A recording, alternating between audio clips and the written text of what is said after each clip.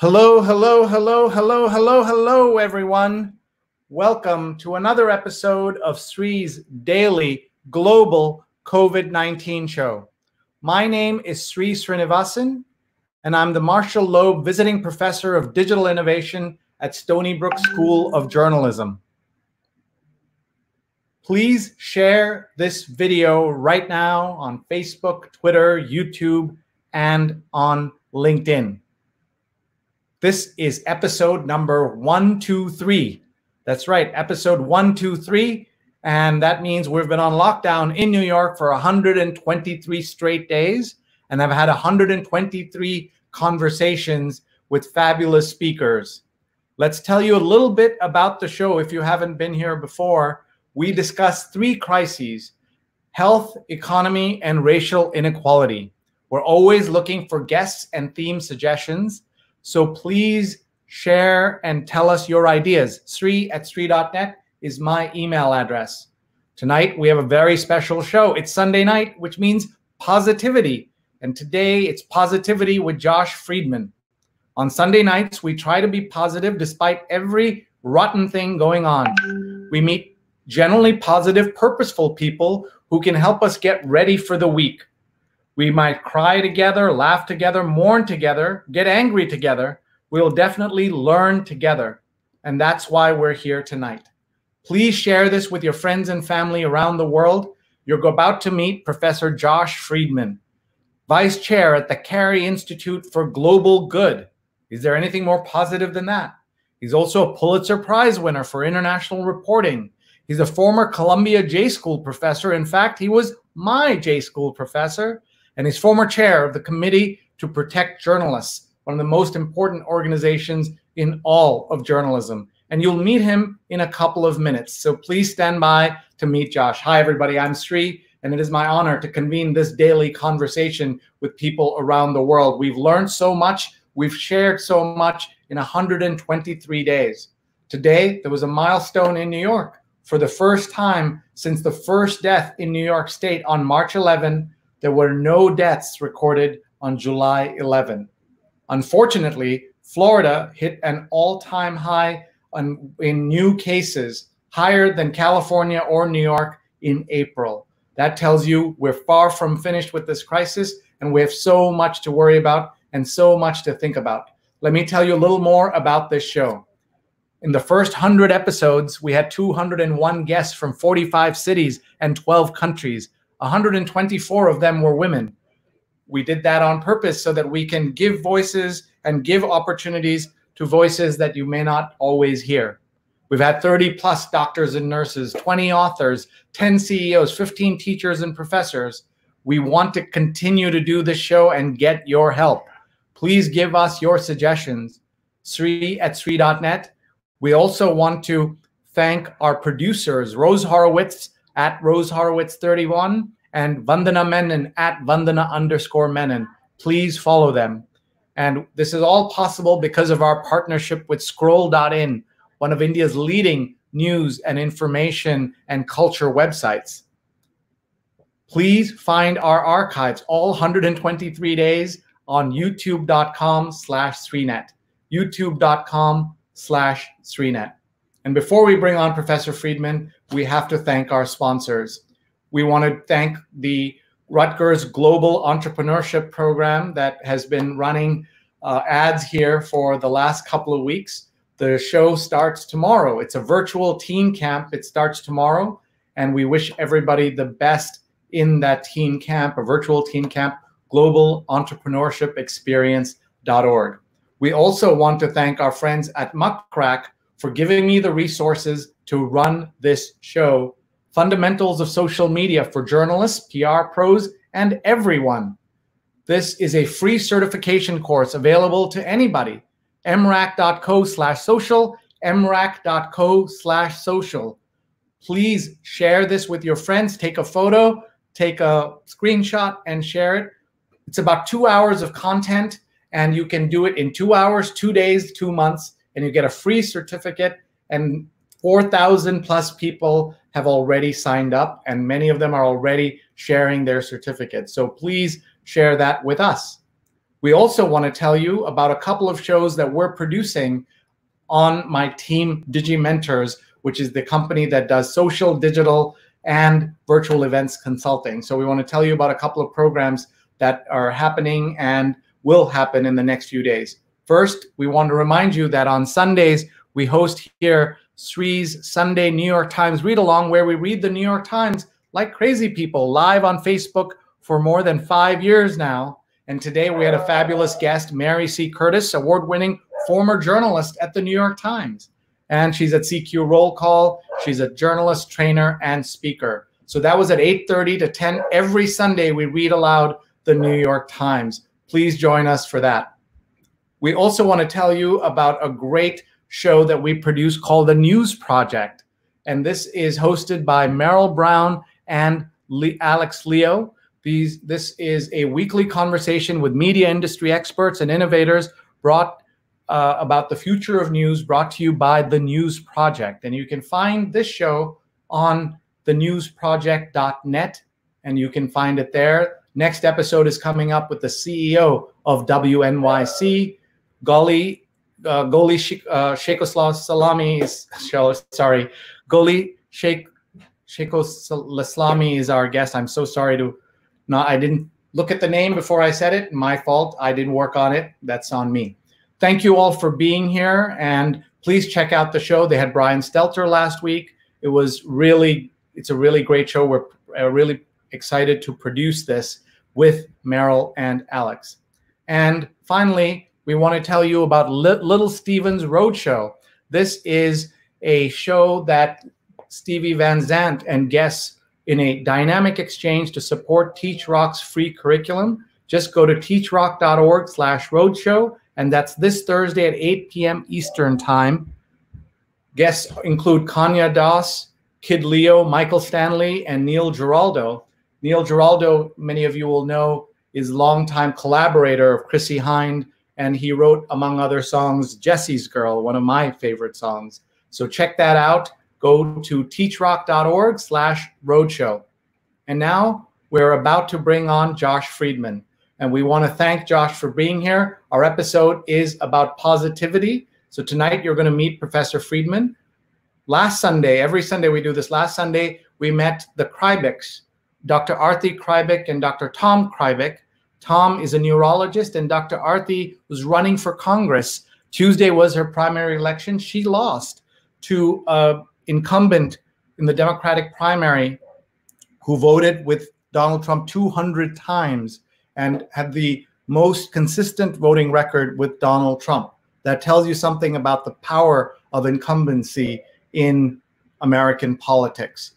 And before that, the previous Sunday, we were with Will Sutton, who is a New Orleans-based columnist at The Advocate, NOLA News, and past president of the National Association of Black Journalists. But tonight, you're going to meet Josh Friedman, and here he is. Say hello, everyone, to Josh. Hi, Josh. Hello.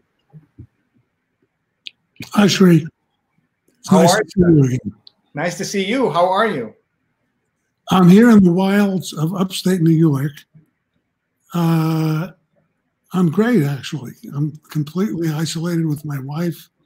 My daughter and her two daughters live down the road, just a walk away. And we've decided to allow us to be in touch with them, which is fabulous. They're 6 and 4. And I walk around in the woods a lot. And unfortunately, that's about it, really, because we're stuck.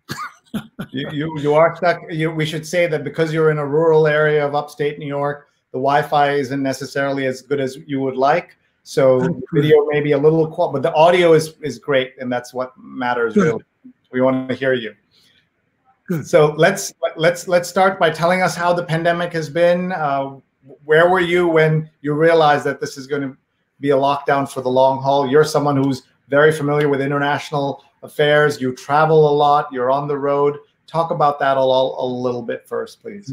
Actually, when I read about it happening in China in January, I guess, I kind of panicked because it seemed like if it was going to happen in China, it was going to happen here.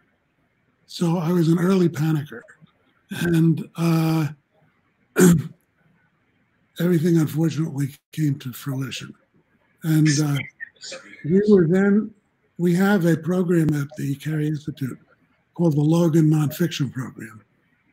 And we had to close it down. You know, we have about a dozen or so writers and documentarians in residence. We had to close it down early. And I was one of the hawks arguing that we should close it down quickly. And unfortunately, it's still closed down. So that's where I was. I was here. The Institute is only a couple of miles away.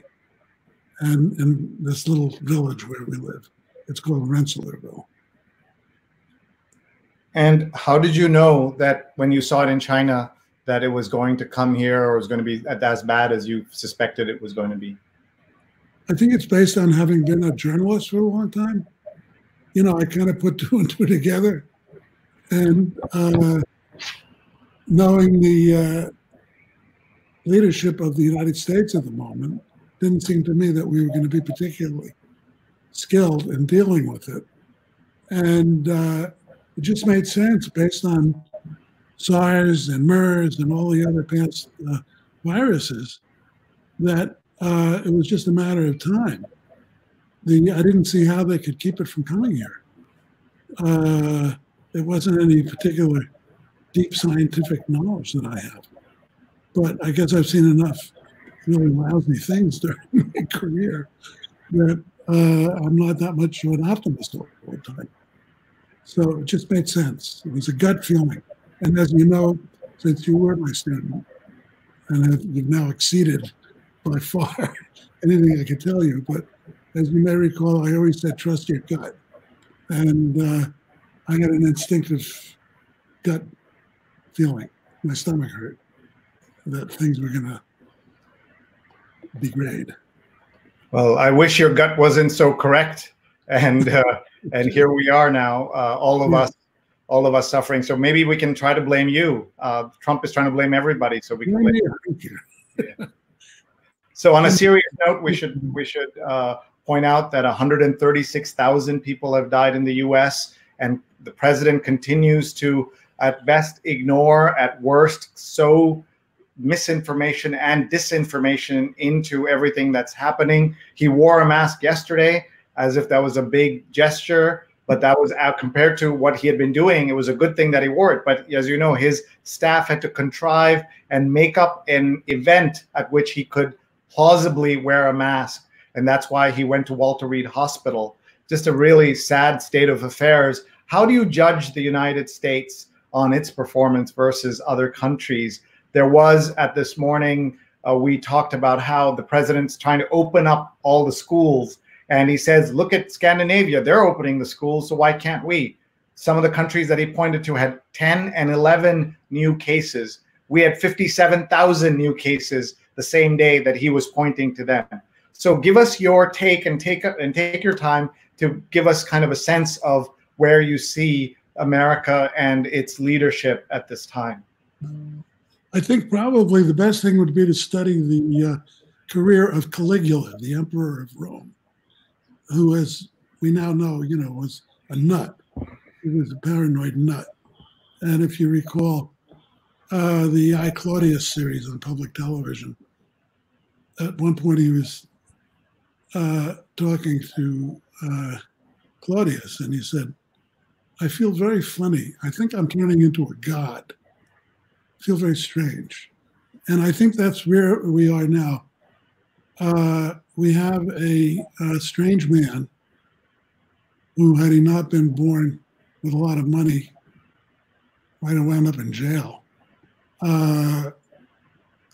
in charge of a very powerful government. And he's a cunning man. He's used his power to get rid of anyone who defies him intellectually. He's surrounded by a bunch of very weak yes people. And he spends most of his time in his bedroom, I think, or in his upstairs suite. Executive fantasies about slights, insults, people plotting against him, And I think he spends a lot of time rehearsing in his mind how he will deal with that. He sort of talks to himself about it. And he's smart. He comes up with clever lines, you know, like Sleepy Joe or Crooked Hillary, or, you know, he rehearses that a lot. That's really where he spends most of his energy. I don't think he really understands how the government works or what the history of the United States is about. I really doubt if he's read the Constitution. If you read the Constitution, it's very clear, and I read it every year. It's mostly about how to prevent someone becoming a king. And he's trying to become a king. Luckily, and I must say, I don't really feel like a religious person. In fact, I'm not a religious person. I'm very skeptical about religion. But you have to say, it gives me pause to see that some kind of divine intervention may have been responsible for first the virus, then when that wasn't enough, the upheaval, the social upheaval that we've had, Black Lives Matter and other, and it knocked him off his perch. And, you know, he's hopefully going to be incapable of climbing back up there, and hopefully we'll see the last of him after November. And it's going to be a very difficult job to rebuild. We, you know, after World War II, we created a Pax Americana in the world. FDR had some visionary ideas. He wasn't around to put it into effect, but he put his people in, and they knew what he wanted, the United Nations. There were all sorts of financial arrangements, Bretton Woods, others. The world became a much more interlocked place with checks and balances.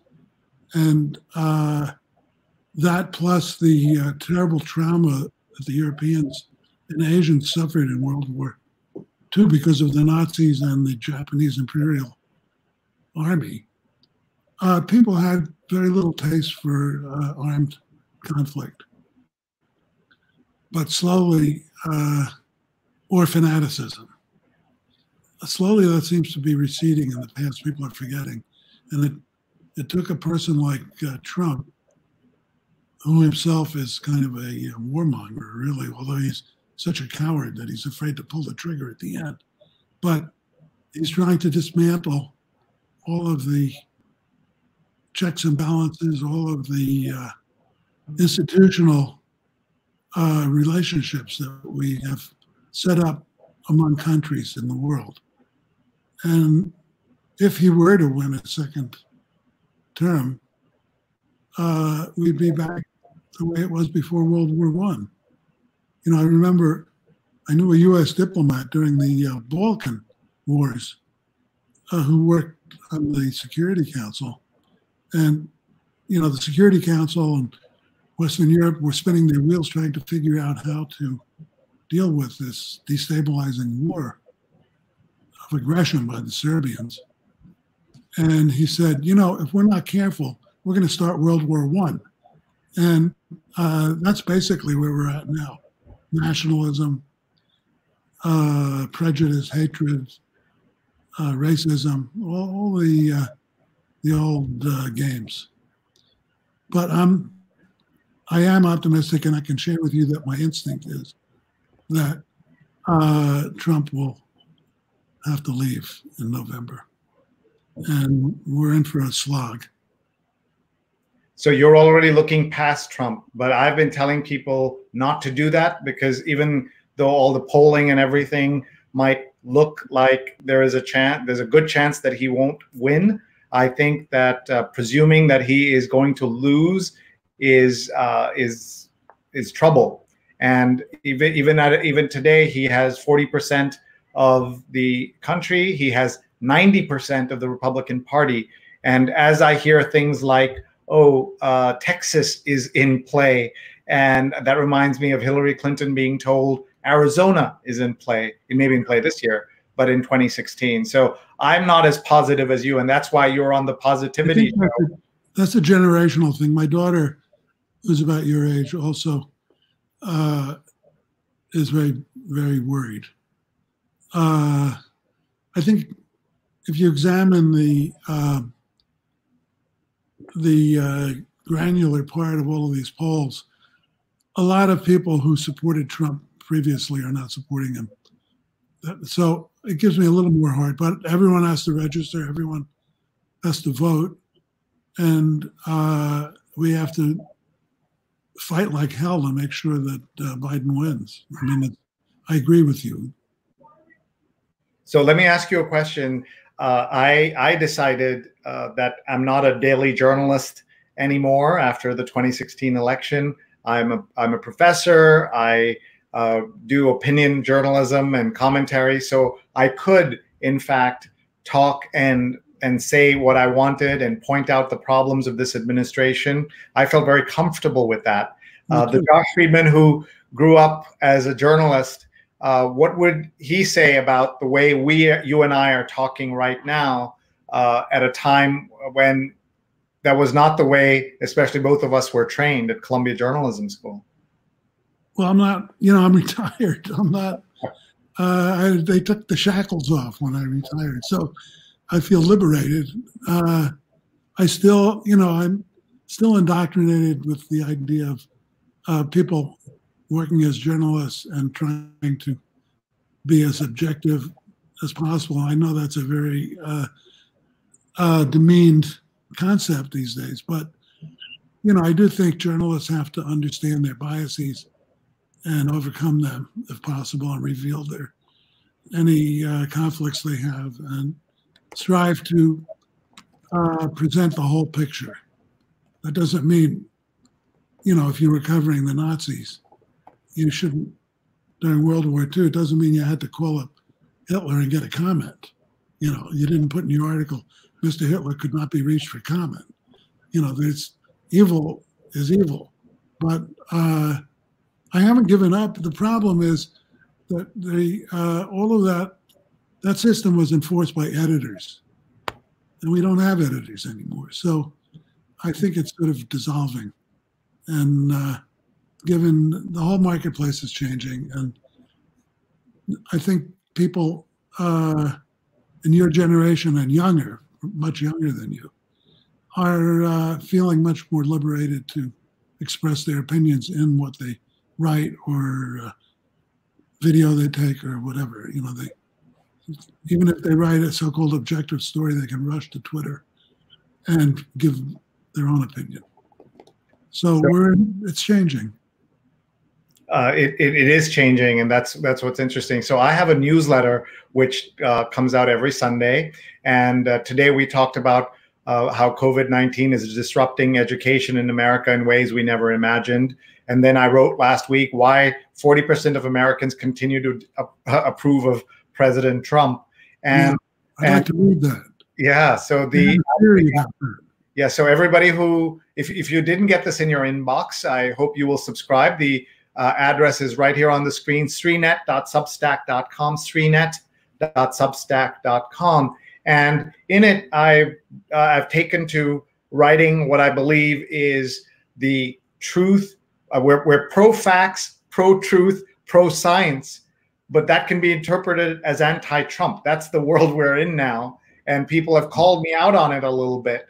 And that's what's kind of interesting about that you can just being pro-truth or pro-facts or pro-science makes you anti-Trump, and that's held against some people, as we have seen. But that's what he pitches. I mean, that's his guiding principle. But I want to go back to the 40%. I think you have to look more closely at it. I think of the 40%, about a quarter or 10% don't understand the question. So you can disregard them. They're just completely out of it. Then another 5% probably don't even understand how the system works. I remember when I was canvassing, and this will date me, for Jack Kennedy, door to door, I was shocked by the number of people who didn't know who the president of the United States was. This was in New Jersey. So I don't know about that 40%. I think obviously we can say that probably about 30% of the people in the United States, or maybe 25%, are either paranoid or kind of dumb. And that's basically his supporters. I think basically brighter people, more objective people, have become disenchanted. As far as the truth, what you're saying about facts, I mean, that's obvious, but you may be tainted by your earlier education. You know, I think there's been a tremendous increase in skepticism by readers or viewers about the veracity of what they're reading or watching. You know, we don't know, it could be the Russians have spread all sorts of disinformation to try to make people lose faith. Certainly the Republican Party, in order to change what had been a minority into a majority coalition, has tried to destroy the credibility of the media. And Trump's taken that even further. So I'm not surprised that you get challenged, because people don't believe the truth anymore. They don't believe there is a truth, many people. And that is so sad. One of the things we do on the show, Josh, is we take comments from people all over the world. So as I name the places they're watching, I want to hear your reactions, any memories you have of the places, or if you've heard of the places, or if you've been there, tell us. And we'll do this tour right now. So we're going to start Anand Babu. Sorry? Never mind. I didn't hear you. Sorry. That's okay. All right. I said I won't use the word shithole. Okay, that's right. Yes, we won't say that. That's what the president says. He also says enemies of the people. I happen to like shithole countries. Yeah. You've been to a lot of countries. Okay, Anand Babu says, hello from India. You've been. India. You know, Sree, I've never been to India. I really feel it's one of the real lacks in my experience. I've been all around India. Yeah. I've never been there. I would love to go to India. And your classmate at Columbia Journalism School was one of India's leading journalists, N. Ram. And N. Ram I admire very much. He's invited me to come as his guest. And we were classmates at Columbia. Yeah. It's, you know, it's sort of like, I feel it must be like what I felt when I went to China. It's like stepping into another world, another dimension. You know, it's so many different cultural values and customs and attitudes that I'm not familiar with, and on such a large scale. It's an alternative universe almost. That's the way it seems to me. I really would like to make sure I go there before the end. That's a lack. That's a minus for me. I admire India, although I'm very upset with what's happening there.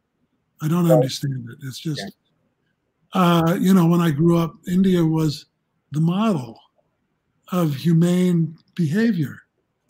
Gandhi, Nehru, you know, we looked at it as a pacifist nation, a humble nation in terms of not wanting to be an imperialist country, even though it was very big. We admired it. Now I'm afraid that it's sort of like what's happened in the U.S. It's been taken over by a bunch of small-minded haters. I don't understand it. Wow, that's small-minded haters is what's happened in the U.S. for sure. Yeah. And that, you're going to agree with me or not? No, so India, I think, is suffering through many of the same instincts that are plaguing America: the rise of the right, the attacks on the press, the suppression of minorities. All of that's happening in India as well, and we're seeing that the rise of the strong man, the rise of kind of conservative thought. They're all different flavors of conservatism. But right-wing, hardline. It's the religious zealotry that really bothers me. Yeah, and that's the problem. It's just disgusting. Yeah. It's just terrible. And another thing I don't understand is why so many Indians in the United States, and I think I've seen that they're the most highly educated ethnic group in the United States, why so many support Modi? I don't get that. No, many of them also support Trump, and so that's a deadly. Well, only 40%. We know they're dumb. No, so the Trump Modi connection and the Indian Americans support them. It's a fascinating study. My dad wrote a book about Modi's foreign policy, and in it, the cover is Trump and Modi holding hands as they walked through Houston together. You may remember that. Well, I'd like to look at that. Yeah, it's called. That's the people like your father must be very disillusioned. I mean, they fought to build a better India than is now. It's terrible. So this is the title of this. Let me just show you the book jacket here. So it's written in through the Shakespearean prism. So it's Mo diplomacy through a Shakespearean prism, and here they are, Mr. Modi and Mr. Trump together, holding hands. Yeah, can I get it on Amazon? I believe so. You can certainly look. There is one left, so you can try to get that. Is that $1 or is that a rupee? What is that's that? In rupees. Yeah, that's in rupees. That's Amazon India. Yeah, it's not $655 yet. It will be one day. Let's keep going. Yeah.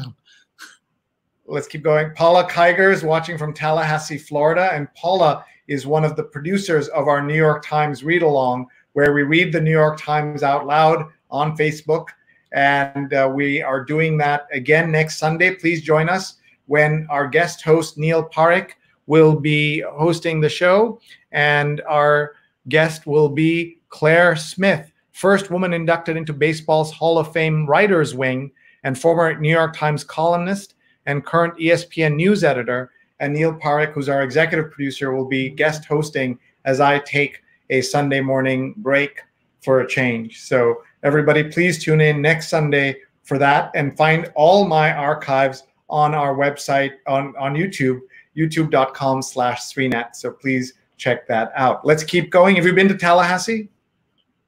No, but I've been in Florida. Of course you have, yeah. But Tallahassee's up north, When I go there, I go to a warm place in the winter, so if I can. Jonathan said, hello from East Village. We just lost Odessa, a beloved neighborhood restaurant. What happened to it? I must have, they must have shut it down. They must have shut. They may not have survived the pandemic. Yeah. So what are your memories of the village? You used to work for the Village Voice, so let's tell people about that. I actually I wrote for the Voice, but I ran a competitor called the Soho News. Soho Weekly News. Right. Was a competitor of the Voice.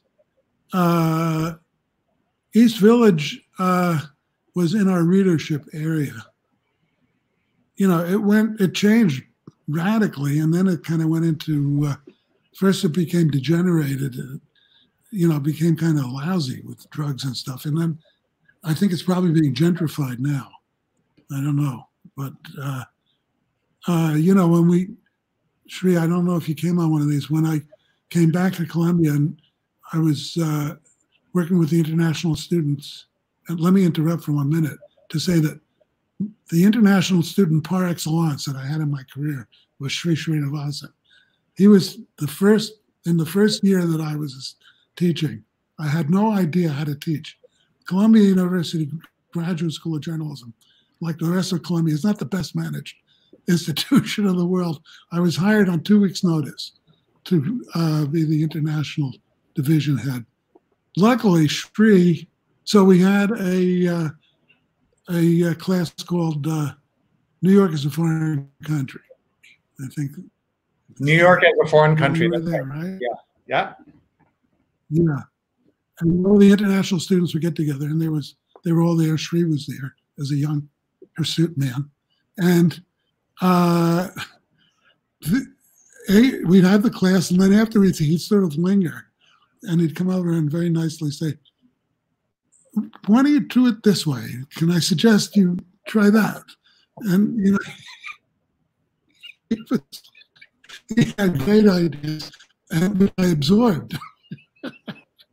and he got me started on my teaching career. And then I got him started on his career, which has been very stellar. So the question is, what? I forgot. I interrupted myself. Okay, we're going to keep moving. If we stop, we'll go off the rails here. But I should point out that many years later, I was, of course, Josh's colleague as a professor at Columbia. I was there for 20 years. And at one point, by the vagaries of the management system, poor Josh had to report to me. And he took it very well in stride. And he was not the best at all the bureaucracy of it, but he was a wonderful, inspiring teacher and someone who gave everybody who he met a reason to smile and learn about journalism and care about journalism. And I've never forgotten that. But it was quite the adventure. I was not a good bureaucrat. And I think that used to drive you nuts because I had to fill out all this stuff that you had to then pass along. I never did it. A lot of paperwork. Yes, that's right. That's right. Journalists like paperwork.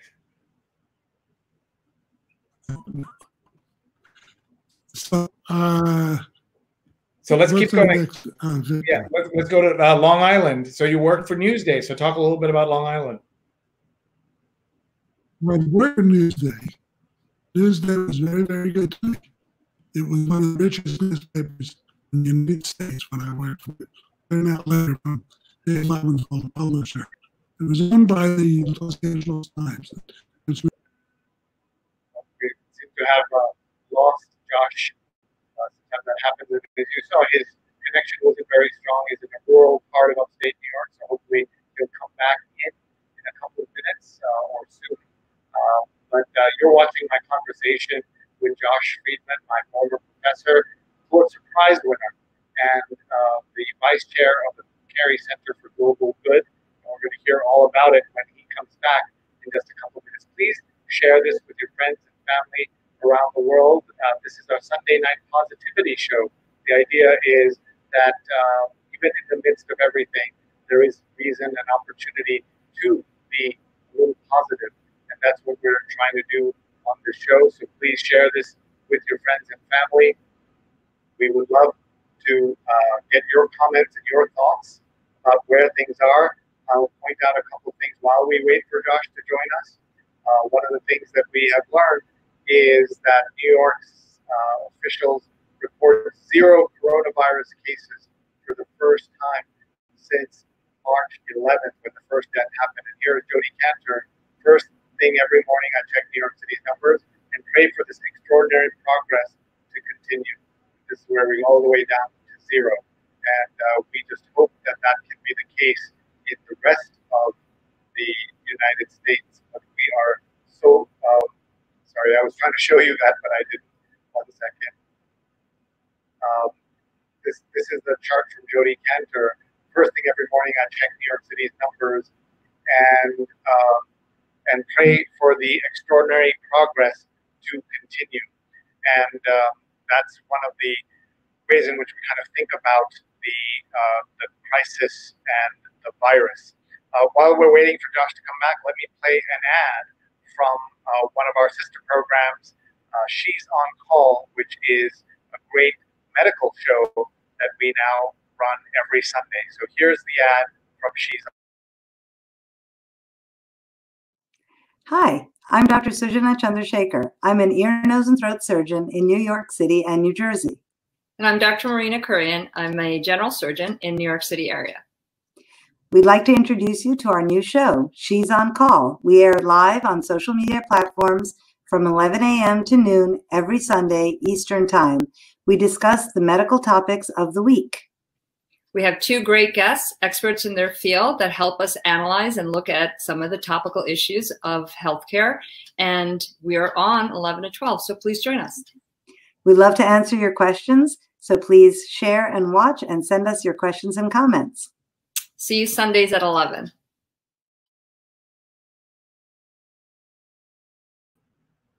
Thanks, folks. I hope you found that interesting, and I hope you will please make sure you check out She's on Call on Facebook and on Twitter. We're waiting for Josh Friedman to join us again.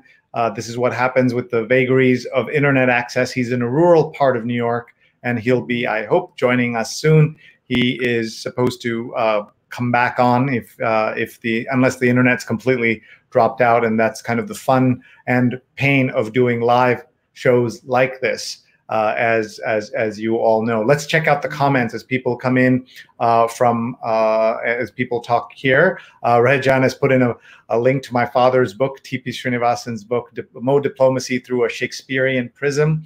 And let's go back here and look at who all are watching and who's here. Mark says, hello from Durham, North Carolina. Hi, Mark. Great to always have you here. Steve's watching from Philadelphia. Steve's part of our awesome New York Times read-along crew that we mentioned already. And Rick says, Josh's gut was informed by scientific understanding. And that, of course, is important as you think about where and when we understand the problems of international affairs. And Steve says, I need to reread the Constitution. Thank you for the reminder. Josh Friedman reads the Constitution every year, rereads it. How many of you do that? I think that would be something that we should all be doing. And Rick Botello says, the Lincoln Project must go beyond anti-Trumpism to focus on the positivity of true heroic patriotism and unrig the deep state of fake patriotism.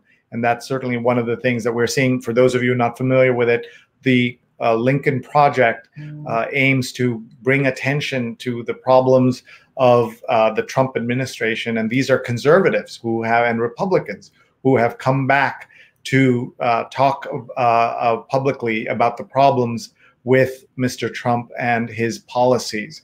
And that's what's called the Lincoln Project. Some of you saw that President Trump every few days kind of rediscovers that Lincoln was a Republican, and he will say things like, most people didn't know that. Nobody knew that. People didn't know that. Everybody knows that Lincoln was a Republican, except Donald Trump, someone who knows nothing about American history. And Ashok says the education crisis in the U.S. is a major concern, with foreign students asked to leave the country in the near future. How will that decision have an impact now? This is something that we're definitely tracking very closely, and we're going to have an episode on this topic very soon. And we were waiting to kind of get some more clarity. You saw that MIT and Harvard have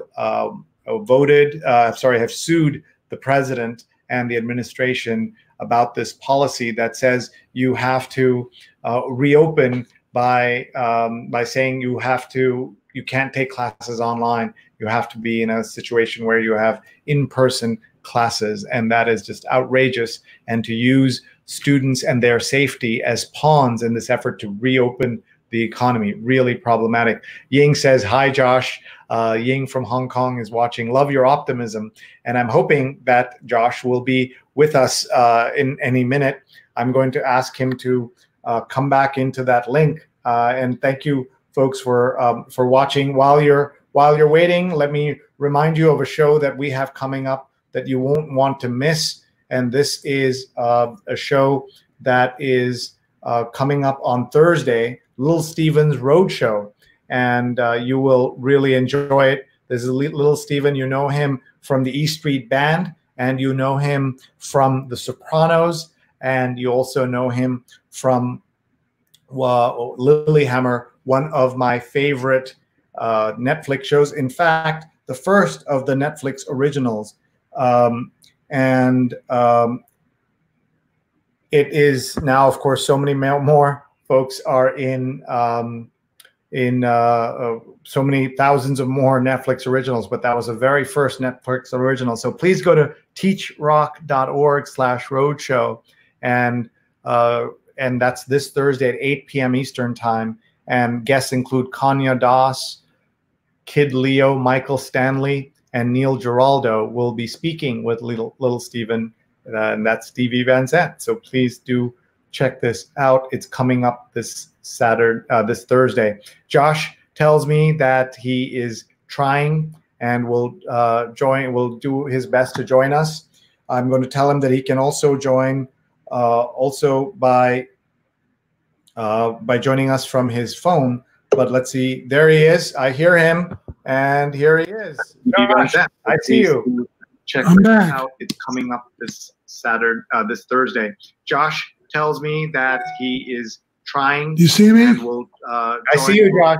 I see you. Turn off your phone or whatever else you have on there. What? Hold on. I hear you talking. There you go. There we go. Okay. You're hearing me on something. Okay, good. Now, let's keep adjusting there, and you're back. This is the fun of live television, and you're looking better than ever. Yes. All right. How's that? Perfect. Thank you. Where were we? I forget. It's okay. Can you just adjust the headset a little? Just a little more. Yeah, I don't want to cut off your chin there. Okay, there you go. Nice. Okay. That's good. Okay, that's good. That's good. Don't touch it. Okay. Thank you for coming back. I didn't know if you had left me forever. Ying Chan says, hello, Josh. Ying from Hong Kong. Love your I miss you. I haven't seen Ying since we went to Burma together. That's the correct way to say it, Burma. And why do you say that and not Myanmar? I spent time as a child when it was Burma. I call it Burma. Why do you call it Myanmar? Why do you not call it Myanmar? Myanmar connotes that the dominant ethnic group is the dominant ethnic group and runs it. Burma is a much more politically neutral way to say it. But it is the name of the country. What can you do about it just because authoritarians are in charge? No, the thing is, it's true. I mean, I don't recommend following the Articles of Confederation. We have the Constitution. It was now that Aung San Suu Kyi is in power, I guess we can stop calling it Burma because she goes along with the program. But I think they were encouraging the use of Burma. There are many ethnic groups in Burma, Myanmar, and the non-dominant ones are treated very badly. I mean, the Rohingya are famous, but there are other groups that are also treated badly. It's not a good situation. I think there's unfortunately, there's an acceptance among the dominant group of kind of racism towards the other ethnicities. It's kind of the way we treat Native Americans here. It's not a good situation. I hear you, and that's something we have to pay close attention to. Also, the role. And I were there together. Yeah, we were trying to. Soros sent us. We were supposed to. There was a huge phalanx of teachers from Columbia and other places, and we were supposed to help upgrade the higher education system. And we went to see the way they were teaching journalism in the official university. It was sad. Most of the teachers were geographers. They didn't know what journalism was, but Ying was very resourceful, and whatever we could do, we did. Folks, if you're just joining us, I'm in conversation with Josh Friedman, a Pulitzer Prize-winning international journalist, and he is also an early chair of the Committee to Protect Journalists, which we'll talk about. We'll also talk about the Carey Center for Global Good, and this is our positivity show, so that's got to be the most positive title of them all. Tell us about the Carey Center for Global Good. Things happen accidentally in life, right? So after I retired from the journalism school, because my wife was working up here as the State Parks Commissioner, New York State Parks Commissioner. And I figured I'm retired, And in our little village was an institute, which ran into financial trouble. And a very wealthy guy, a billionaire with a B as a boy, he came on weekends, Bill Carey. He made a fortune in real estate. And he was a Republican, but he called himself a Bloomberg Republican. And my wife and I and some others talked him into buying this institute. And he came up with the name. And he said, I'll buy it if Carol, my wife, runs it, since none of the rest of us know how to run anything. But it's a very small village, just a few hundred people. It's a beautiful place. It looks like a small college. We can put up close to 100 people. We have 100 acres. We have a beautiful theater, restaurant, very nice place. Shortly after all of this happened, and as we were preparing to take over at the Institute. Bill died. He dropped dead at lunch in Palm Beach. Fitting way to go.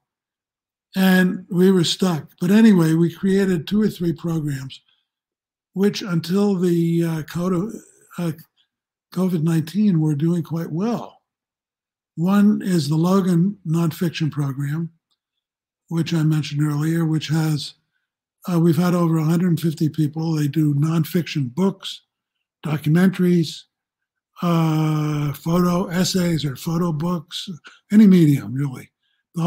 It's just based on the essential is that the applicant is doing a lot of reporting of fact, which is what you like, Sree.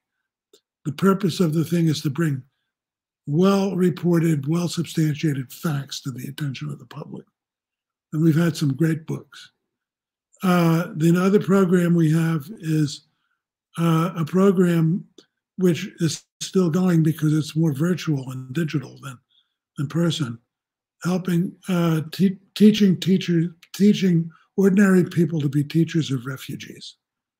And that's both in the US and in refugee camps in places like Syria, Jordan, where the demand was so great that the pool of teachers ran out, and parents and others just sort of jumped into the fray and attempted to fill the gap. And so our program gives them mini courses in pedagogy and gives certificates and so on, because people in many countries like to have a plaque on the wall saying they're an official such and such.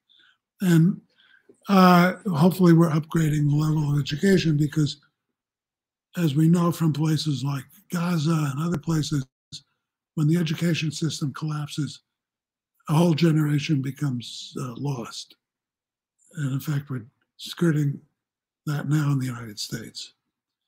We work with local farmers. We help them. We've responded to the brewery industry, which is growing locally because of tax changes that the Cuomo administration made.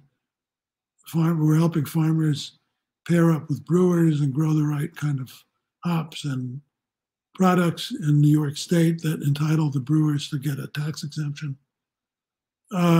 We do community stuff. To make money, we have weddings. It's a beautiful place for that. And we have NGOs who meet there. It's a good place for retreats and so on.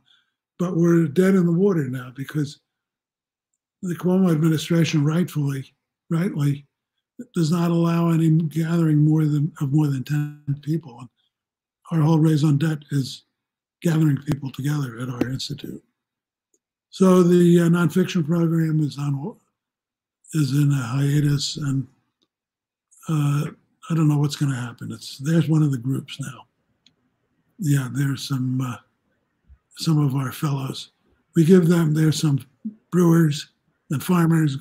They're growing hops or something that I couldn't see. Barley, maybe.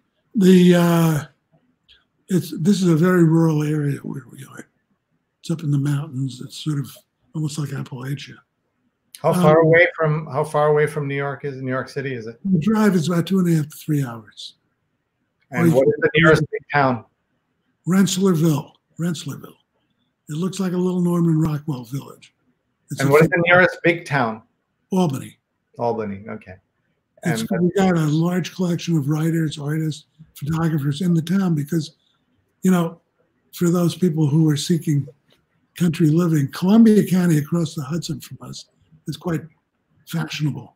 But Albany County, where we are, is not fashionable. And so the real estate prices are much lower for beautiful farms and houses.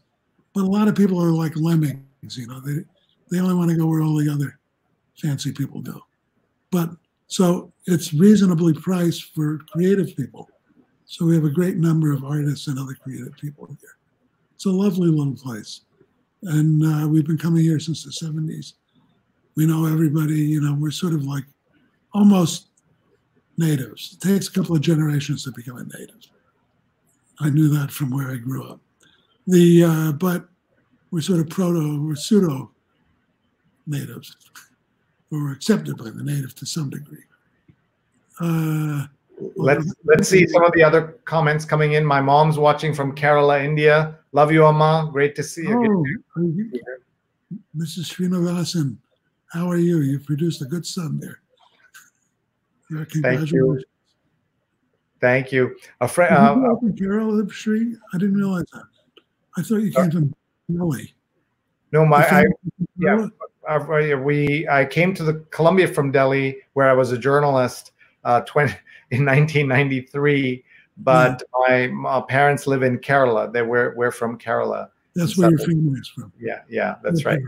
Yeah, it's a nice place, I hear. Yes, it is. God's own country, we call it. Mark says a friend of mine said, in India, right? Yeah. Mark says a friend of mine said they thought 30% can make their mortgage, but then they also had heard figures actually 70%. Which figure do you think is right? He's talking about the economic crisis. How bad do you think it is? And are you seeing some of the reasons why people in rural America tend to be more conservative or more going along? Let me tell you that, I kind of suspected Trump was going to win during the campaign. I had a lot of friends of mine in New York who thought I was crazy. But as I say, we're up here in Appalachia, as it were.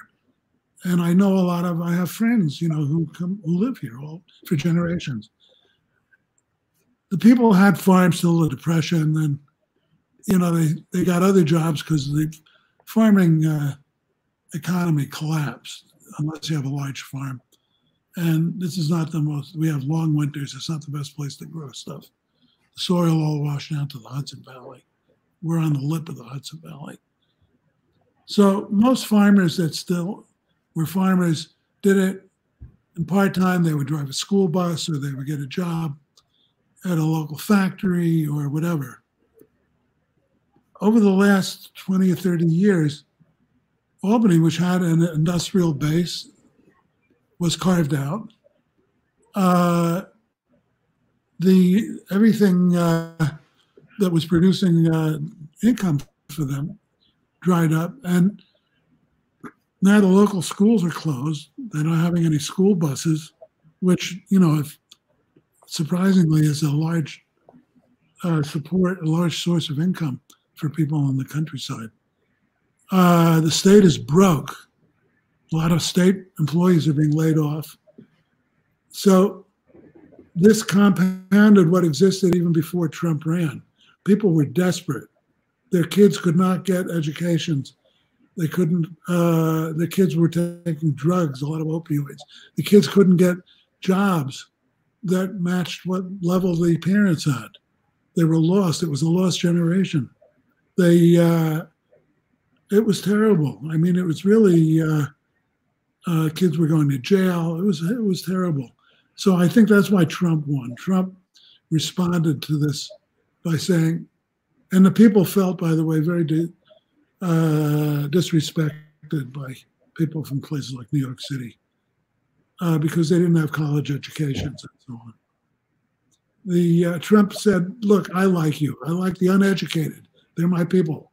And you're the best. It's a sales technique. Salesmen, the first step you do is you sort of make the client or the customer feel good about themselves. You tell them they have a nice house if you're visiting their house. Tell them they have a nice car, nice children, whatever. That's what Trump does, You're great. You're a real American. You're the salt of the earth. All those other people are terrible people. They're not real Americans. You're the backbone. He flatters them. And so they voted for him. I don't know if they're going to vote for him now because their economic situation is so bad. And as the questioner, Mark, was saying, people are defaulting on their mortgages. I think for the moment, there are certain forgiveness programs so that they can postpone paying. Some of them forgive the money completely. Others require it to be paid later. But, a lot of these people were having two earner households. They're down to one earner or no earner. Healthcare is terrible. They don't have insurance.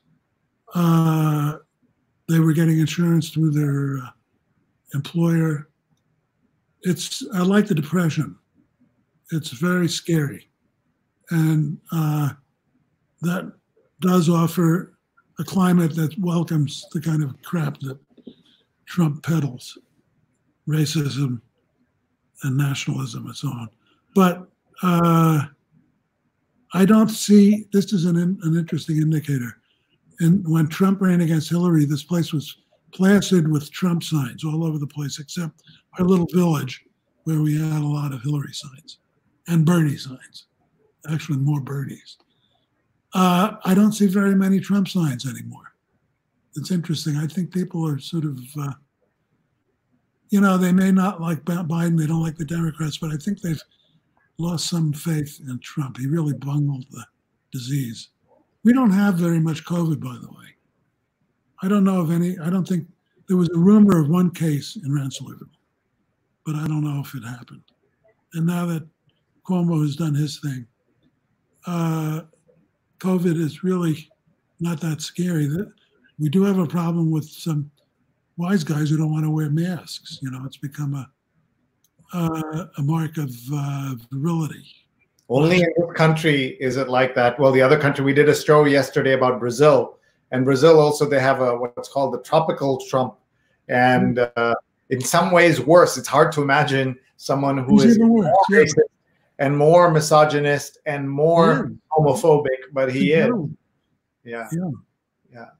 Let's keep reading these comments. And let's see here. Margaret Di Piazza says, don't believe the 40%. Definitely maybe 10% are for Trump. Any scientist has to be not for Trump. I don't think there are that many scientists in this country. And Josh, can we adjust your chin, please, again? Can you just sit up? Yeah, there you go. There you go. You got it. I think it's so overwhelming and confusing with mixture of info. Trump is a sick man. I personally believe people do believe in the truth. I'm in New York City. Well, Margaret, the problem is in New York City, you have you're reinforced by other people who agree with you. That's not the case up here necessarily.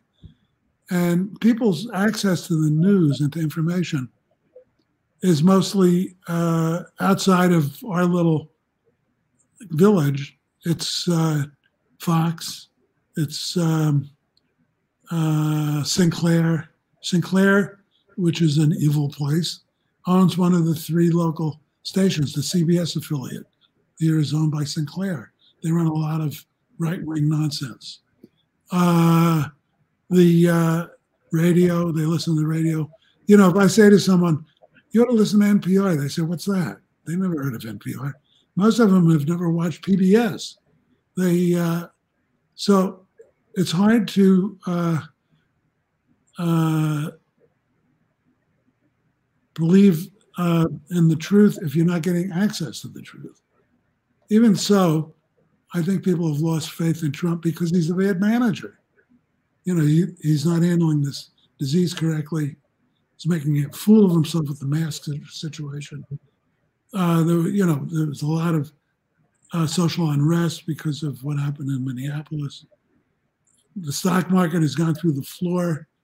So, you know, people are disgruntled if they have a retirement plan, a 401k, and a lot of people weren't that rich have 401ks. Not much in it, but they have them. And people have lost their jobs. So that truth is being manifested. We don't have many scientists up here, though. Shravan's watching from Canada. Tell us about Canada. I love Canada. You know, during the Vietnam War, we used to go to Canada on a weekend just to sort of breathe some free air. It was, you know, I was when I covered the state government many years ago. It was not it's an easy drive up to Montreal from here, from Albany. I love Canada. You were in the class of 60. What? Sorry, I was going to say you were in the United States, a sane version of the United States. It's like our cousin or sibling who somehow didn't bang their head on the floor and came out sane. Talk about the class of 68 at Columbia and what it was like to be here and at the time of the Vietnam War. What was it like to be a young man who could have been drafted? What was the story there? Did you have friends who were drafted? Talk about all of that, please. Yeah, it was not good. luckily, I was a little ahead. I still was vulnerable to the draft, but and I had to take the steps that even Trump took till I was 26. That was the magic age. So what I did, and I hated the war. I figured if I go to the Vietnam War, I'm either going to go nuts because I killed people, or I'm going to get killed, and that's even worse. So, it was a very unpalatable alternative.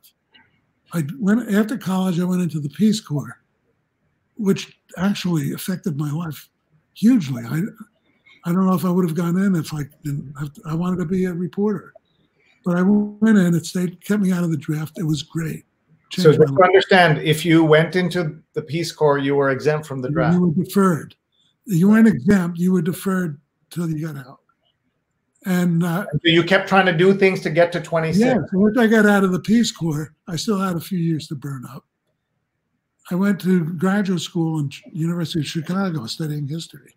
I had been in a beautiful country, Costa Rica, in the Peace Corps. Very lucky. There I was in Chicago, the winter. The wind is called the hawk.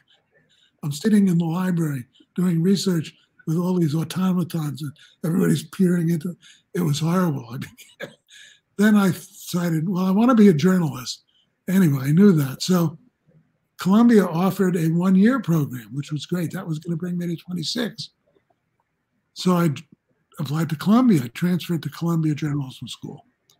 There, my classmate, Tony Marrow, who later became my boss as the editor of Newsday, said that the class at Columbia is about 50% women and about 50% draft dodgers.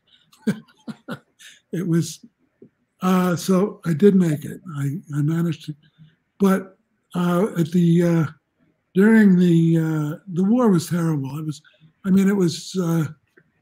the whole war movement, which started off somewhat idealistically, had become violent toward the end. SDS had split, had become violent, became, the bombs were being set. It was, the society was really falling apart. It was very scary. 1968 at Columbia had a little bit of that flavor in the fall, in the spring. The SDS took over the school, essentially. It's hard to tell. There was another faction of Black people who didn't want to have anything to do with the white demonstrators or the white occupiers, because they occupied buildings. For some reason, I don't know who started it, there were rumors that Black people from below Morningside Heights would invade, which was ridiculous. Invade the campus. The school was being run by a very smug kind of Republican, old-style Calvin Coolidge type president, Grayson Kirk. The deans were having nervous breakdowns. The school ground to a halt. Anarchy reigned on the campus. The police came on. They were very resentful of all of these, what they considered rich, spoiled kids who were students at Columbia. They tried to beat the shit out of us, and succeeded often. I was whacked on the top of my head, even though I wasn't an occupier. I had grown up in a community with a lot of leftists, a cooperative community. And I took a jaundiced view of the revolution taking over the United States. I'd grown up with this previous generation of people who said that. So what happened at the Columbia Journalism School was we all started being journalists, and we began selling stuff. One person became an occupier. The rest of us were selling news. I had a little, what then was the version of a video camera. It was called I forget the name of it. It was like a 16 millimeter small camera. You would wind it like that and take pictures. So I was taking pictures of the police beating professors. I was very excited. I rushed down to CBS, and they put it on all the national news shows. And at the time, Grayson Kirk, the Coolidge figure, was saying there's no violence on the campus. And of course, this rebutted him.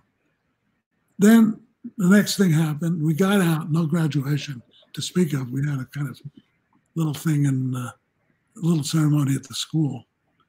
The university did not have a graduation. Then the summer starts, and everybody's going nuts because of the war and the Democratic convention coming up, and all sorts of violences in the wind, which then took place. And the police, in Chicago, were very happy to beat the crap out of all these spoiled kids, which they did. And the politics of the country were so polarized that many people who would have voted for the Democrat, Humphrey, were voting as if they were current members of the Green Party or diehard Bernie supporters. And Nixon took advantage of it and won. And of course, then we went into tremendous repression. And it was all in all not a happy time. We had some wild parties. Marijuana was all over the place. It was sexual revolution was in full blast. The pill was around. There were, from a lifestyle point of view, it was kind of exciting. But from a political and intellectual and just spiritual point of view, it was horrible. It was the place was falling apart. So let me ask you that. I've been wanting to talk to somebody who lived through the times when, marijuana was so verboten, and now we're in a different world. What would I can tell you exactly what happened? When I went into the Peace Corps, it was 1965. Lyndon Johnson was the president. He had just taken over from Jack Kennedy. No one smoked marijuana. Marijuana was considered, like heroin or something. No one knew what it was. Everybody wore button-down shirts and, ties and so on, blazers. They came back 2.5 years later, and all the men had beards and long hair. I went to a few parties, and all of my old friends are, hairy and smoking marijuana. And all the women are feeling quite liberated sexually. It was like Woody Allen's Sleeper, when they say he goes in the future and they say, what happened? They say a man named Albert Shanker got a hold of a nuclear device. Of course, many of you don't know who Albert Shanker was, but he was a powerful labor leader. It was the world turned upside down on its head. Music had changed. When I went away, I think the Beatles were just starting to be known in the United States. You had the Kingston Trio and, very clean button-down folk music. By the time I got back, the music was much more radical. And everything changed. People were very disaffected. And marijuana became quite widespread. I don't think it ever became not widespread, frankly. I mean, I think it achieved acceptance. It was illegal, but I don't think the New York police, if you were white, they didn't bother you. If you were black, they did bother you. And that's one of the underlying Black Lives Matter complaints. Lots of black people, black men wound up incarcerated for very minor drug violations, and created a class of people with prison records. If you look at it objectively, and this has bothered me since the 70s, certainly, and the 60s, really, what advanced nation keeps 1/3 of an ethnic group in the justice system or in jail? Some are in prison, some are in jail. They haven't even had trials yet. It's a bizarre situation. I think historians are going to look back on it and think it was very strange. I mean, it's surprising, frankly, how unviolent the black population is, considering what's been done to them. Of course, you had people like Edgar Hoover and so on. They did their best to destroy black leadership in the late 60s. And another thing that's interesting with what's happening now is, in the late 60s when they had the Kerner Commission and, everyone's wondering why are the blacks burning down the neighborhoods and so on. There were no blacks to speak of working in the media. There were no blacks in the police departments, very few. There were very few, if any, blacks in Congress. And there were no black governors. There were no black senators, except one Republican, Edward Brook. There were very few congressmen. The legislature had a few black people, but not a very large amount. When people talked about Hispanics, they just meant Puerto Ricans. There wasn't any immigration really till 65 of all of the other Latin Americans who came here. So when people began to complain about bad treatment by police and authorities of black people in the late 60s, there were mainly black people complaining. Most white people didn't really get it. And the press didn't really tell the white people what was happening. And white people were not going into black neighborhoods. They didn't know. And even till now, I mean, again, historians are going to look back and wonder why most white people do not have any black friends in my generation. In my daughter's generation, that's not true anymore. I mean, she went to a much more integrated school. And I think even younger people in their 20s are even more likely to have sort of interracial friendships. But white people in the late 60s had no idea really what was going on with black people. And frankly, black people had no idea what was going on with white people, except that they were meeting pretty nasty ones, wearing uniforms and so on. So now we have many black people, not enough, but many black people in positions of authority in local government, state government. So the response to the Black Lives Matter complaints is much more nuanced, much more interesting. City councils, many big cities are run by black officials now, and city councils have majority of black officials, or at least a very large number of them. So they're responding much more aggressively to what's happened, to the look we've had at the way police treat black people. I wanted to just show you the story. If you haven't seen it, it's fascinating. This is about Jerron Smith, who is the highest ranking African-American in the White House. There's obviously Ben Carson, but he's not in the White House. And this man wore a hoodie. Not in the world, actually. Yeah, he's in Egypt with the granaries inside the pyramids. But Mr. Smith once wore a hoodie in a demonstration on Capitol Hill protesting the death of Trayvon Martin. Really? Now President Trump calls him my star. And a fascinating, in-depth look at Jerron. He did not participate in the interview with the New York Times, but I learned so much from this, and it was just fascinating. I'll have to read it. Yeah. Well, there've always been black conservatives. I don't know if this guy's a conservative, but no, he is. By the way, this was his point, and this is what Trump also says. He said he grew up in Cleveland with a mother who was addicted to drugs, and his father raised him, and he saw that Cleveland, run by Democrats, was in such bad shape. Therefore, he became a black Republican instead of one of the rare black Republicans at that time in Cleveland. And so that's what he's there. I have to read it, but he's there because he's a Republican, not because he's a Trump lover, probably. And they don't have a very large field to pick people from if they want to have some non-white faces in the White House. But just look at the pictures when Trump has these meetings, and he invites the press in. Older white men. That's all they have. That's right. Yeah.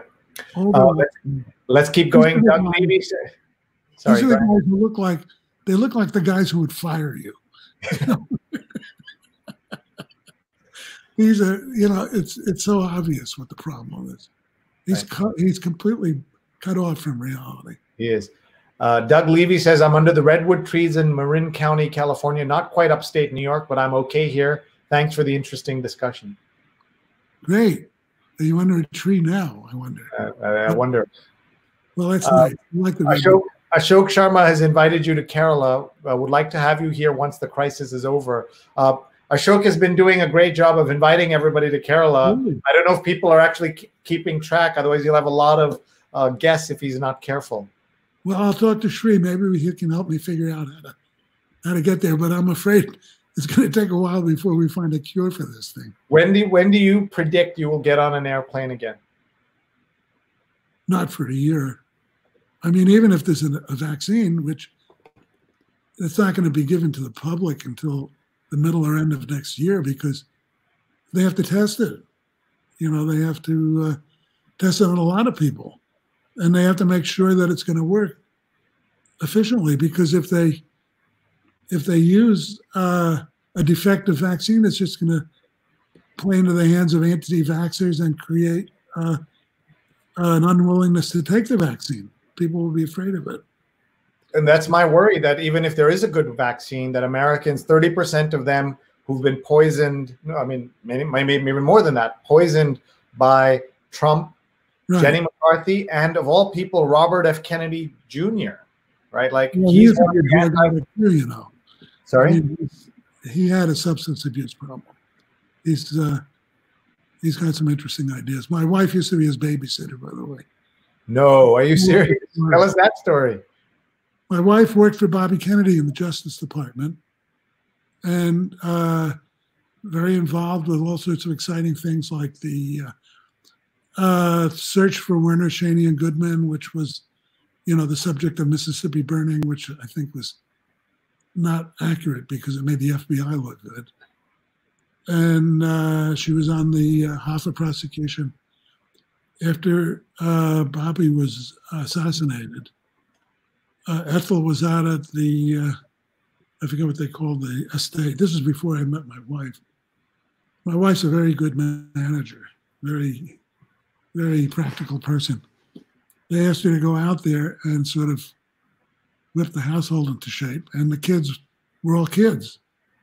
And so Bobby Kennedy, when I met him at the J School once, he said, "Your wife was my babysitter."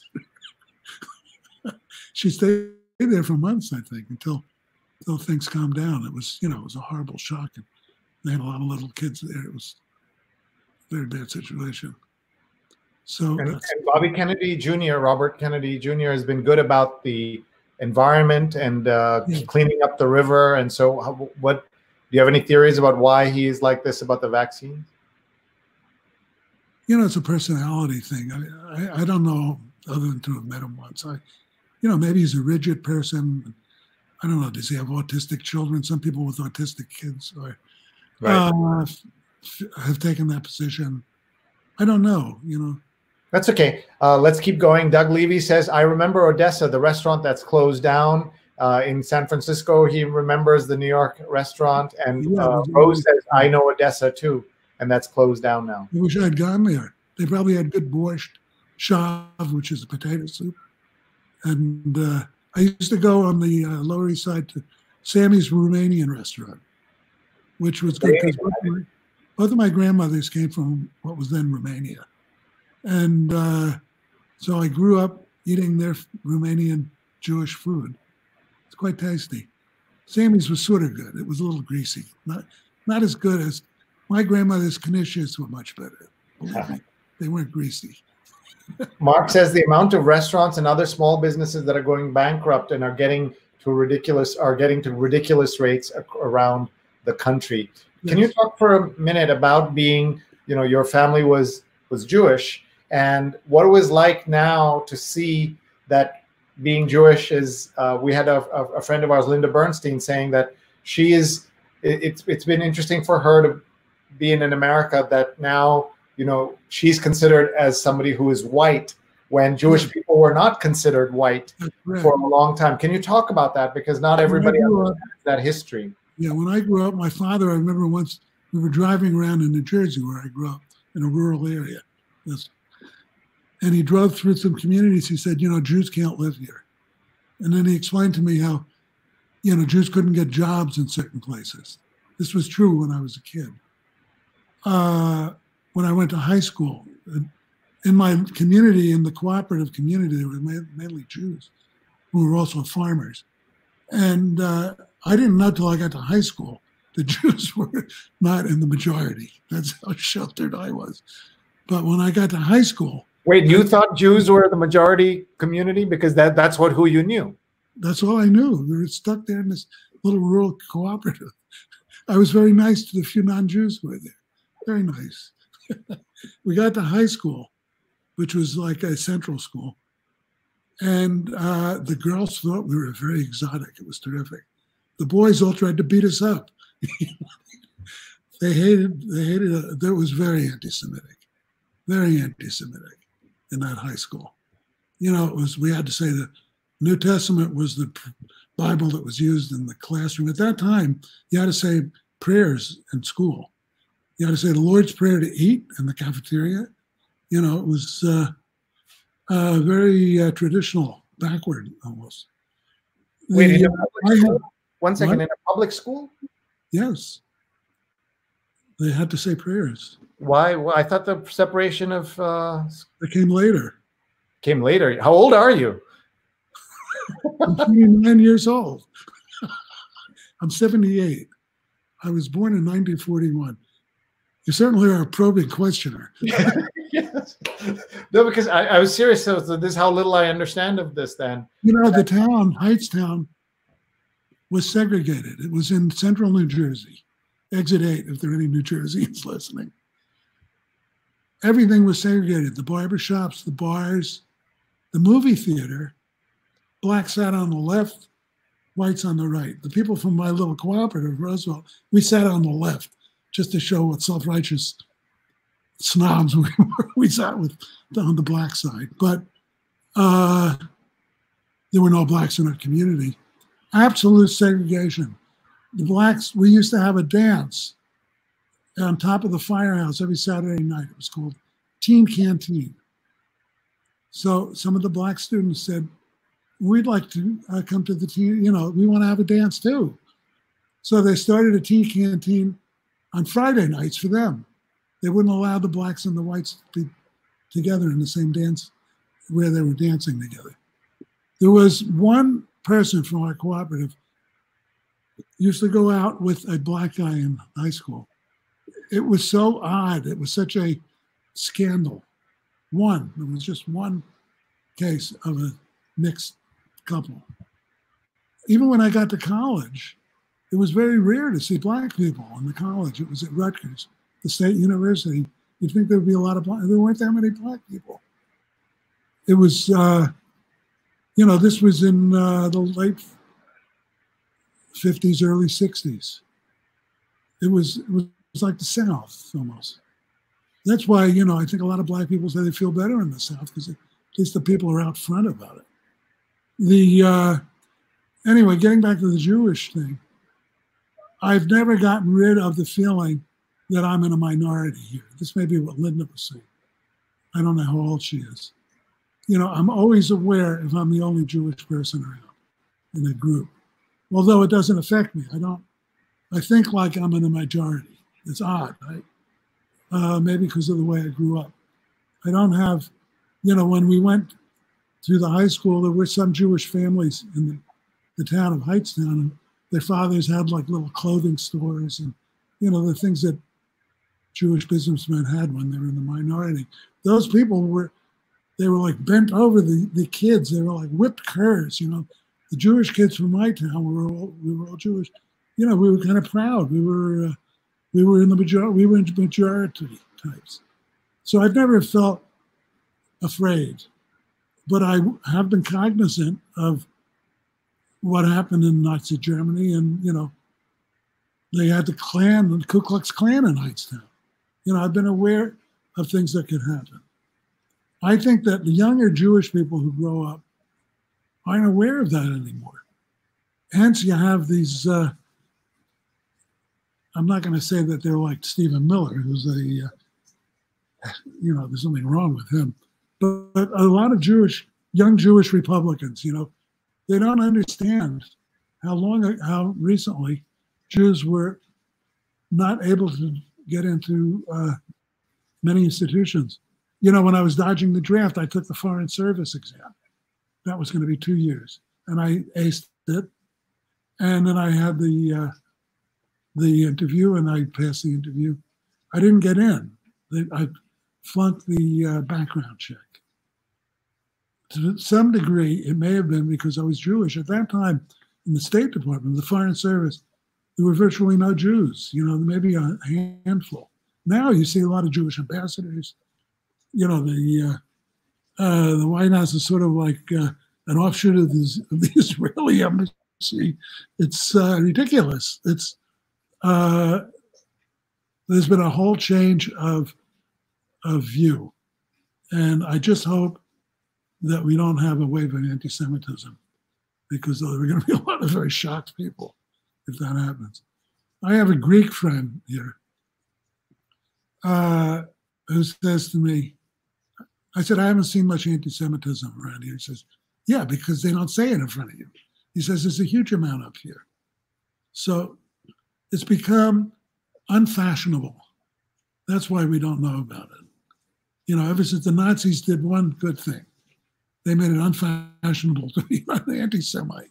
So the anti-Semites had to go back under the rocks, although Trump has lifted the rocks, and they are coming out. And when I covered the Oklahoma bombing, I went out to Arizona to see the way that McVeigh had lived. He had lived in Kingman, Arizona, which was an isolated area, so right-wing, it's like a militia area. The conservation officers for the State Conservation Department had to wear bulletproof vests, because if they ventured out into the hinterland, people would shoot at them. And that's where McVeigh got a lot of his attitudes. And I fell in with these people. I was very curious. And I learned, there's like the theories that these people have, which, for instance, they think that there's an international banking conspiracy that created the Federal Reserve, and that's the way the United States is controlled. If you listen to Rand Paul and his father talk about the Federal Reserve, this is what they call dog whistles. When you hear people complaining about the Federal Reserve, you know where they're coming from. These are the people that have come out from under the rock with Trump. They just know from a public relations point of view that they're not supposed to say anything about Jews.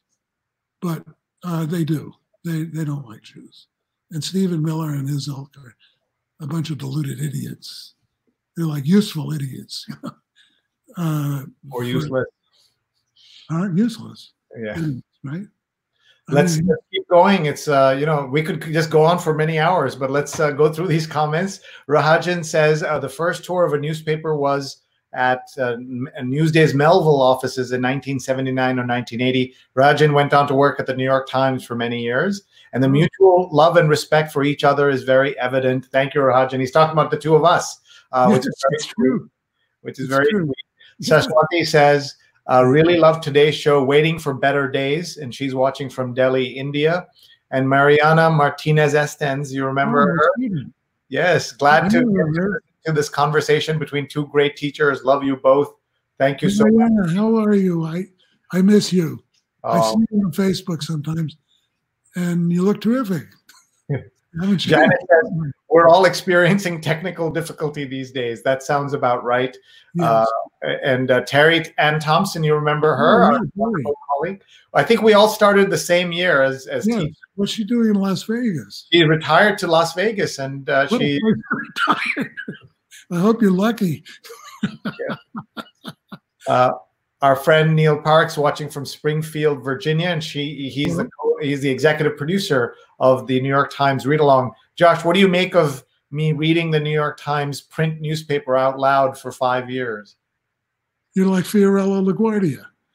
You read the comics. That's what I heard. That's what I heard. I don't listen to it. I have to apologize. But maybe I should, because I just look at the Times online. We only get the earliest edition up here, and it comes late in the day. So you don't get any print publications? No, because we're so isolated here. There's one, the Times Union, which used to be a bigger newspaper, and it's a Hearst paper in Albany, which is sort of like a shadow of itself. They have very few reporters. They don't do very in-depth reporting. It's not their fault, you know. They don't have the resources. Carl Webb says hello from Austin, Texas. Have you been? Yeah, I love Austin. Very nice. It's great. Our friend, our former student, Sherpa, says, yeah, she says, is happy to hear you both watching from UAE. How nice. What are you doing in the UAE? That's interesting. Well, I follow Sherpa on Facebook, and I've seen her. She has 2 kids, I think. And one of my only regrets about my stay at the J School was I wanted to bring a lot of people from Bhutan as students, and Sherpa was sort of a pioneer for me. You know, I don't know if you recall, but we accepted 2 or 3 or 4 people, which from a per capita point of view was incredibly high. Incredibly high. But David Claytel, the late David Claytel, may his soul rest in peace, for some reason thought I was crazy to want to bring people from Bhutan. But I thought this could be great. You know, they're just emerging into the larger world. They've been protected by their rulers. And we could have a fantastic impact and create a fantastic level of journalism there. It would have been revolutionary. Yeah, I believe at one point 4 out of the 10 journalists who were English language journalists in Bhutan were trained by Columbia Journalism School. Yeah. So that was in part thanks to you. And I spent from the age of about 10 months to the age of about 3 years, I spent in Bhutan as a little kid. And Terry says hello to you, and Janice says maintain positivity even though times of challenge. Glad to hear Josh again, says Janice. And Mark says would love to hear about that picture behind Josh. I knew somebody would ask about it. We talked about it earlier. Tell them about that. And I were on vacation in Maine, and I'm going to cut my chin off. You see it? Okay. Yeah, we see it. We saw this at a gallery. A fashion photographer, a French fashion photographer, used to go to Brittany to stay at a farm in the summers, and she photographed this family over years. We have another one here. Let me see if I can show you. Can you see that? Yes. That's a family taking a lunch while working in the fields. And it just seemed like a fabulous picture. It captured us, my wife and I. We couldn't decide between the 2, so we bought both of them. Nice. What is that? What is behind you? What is that on that beam behind you? There's like a string or a rope coming down. What is that right behind you? A wire from a light. Oh, that mask I got that in Nepal. Nice. If you look at it closer, it scares the hell out of my granddaughters, unfortunately. But it's supposed to protect the house. Yeah. That's what my daughter was in Nepal in the Peace Corps. I went to visit her and also for the CPJ. Sky says, my grandfather used to take corduroy roads up to where you are. Wow, Sky must be old. Mark says, thanks for doing great audio histories. In New York and North Carolina Folklore Association does similar work. Rose says, so great to hear Josh Friedman and his perspective of Sree as a student. And my dad, who's watching from Kerala, says, your guest looks like Field Marshal Manekshaw. This is one of India's greatest battlefield heroes. Really? He was so he says he looked like, yeah, that's a compliment. I left my stick. What are those sticks that they carry? Yes, that's right. Those baton type things. Yes. Mark says, Josh, did you ever meet George Reedy, one of my professors from Marquette, who was LBJ's press secretary? No, I remember George Reedy as a press secretary. He was very down home, kind of a relaxed guy who had a tough job because Johnson used to say things that had to be rescued. And I also remember he had bad feet. That became a huge news story. Terry says, wasn't our dean Tom Goldstein also class of 68? No, Tom was in the class, I think, of 67. Right. Although I became friends with Tom well before I went to Columbia. We were, when he was working for Ed Koch.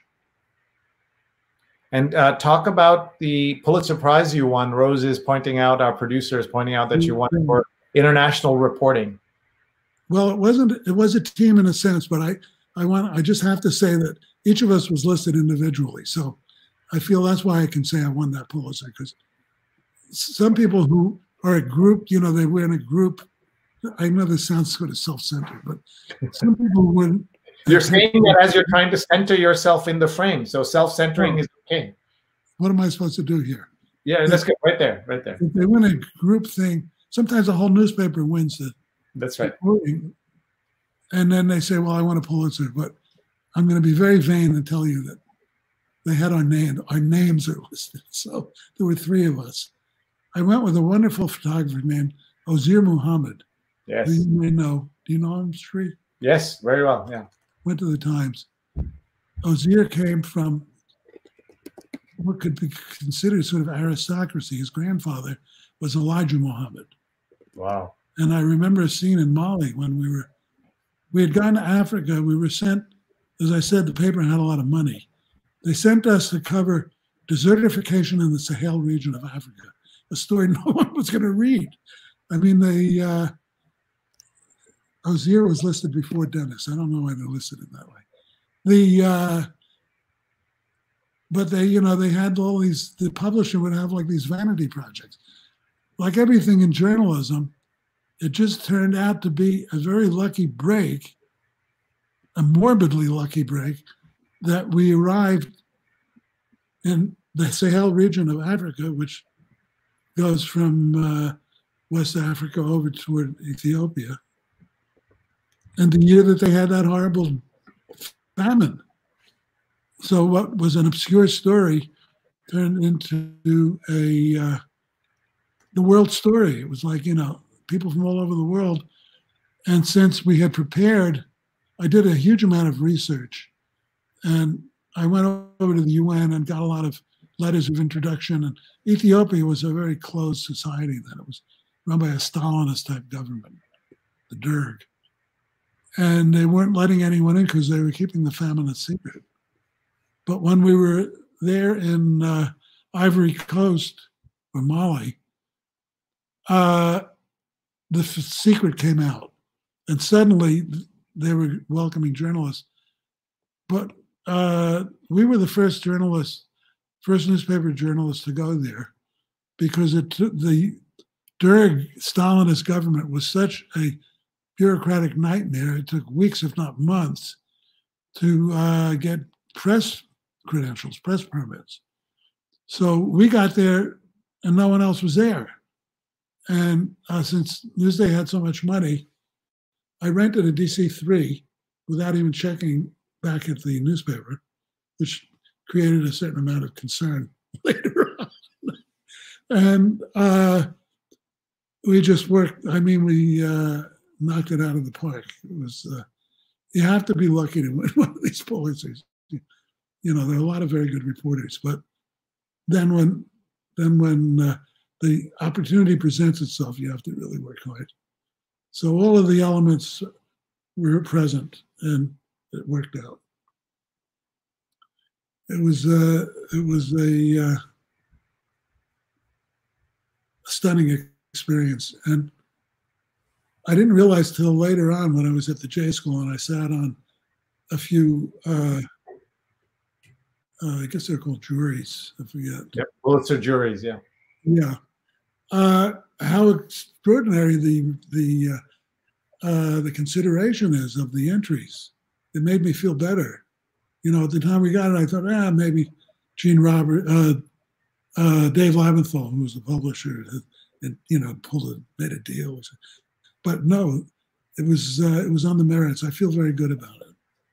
It was all of my experience as a journalist came into play. It was like being one of these first responders with the COVID. I mean, you're there and you just have to do it.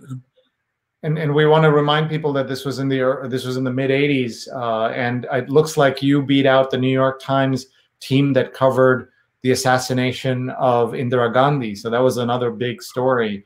And typically, the Pulitzers and other prizes focus on kind of breaking news kind of stories. So the fact that you were able to put them on that big a story was fascinating. I want to ask you go ahead.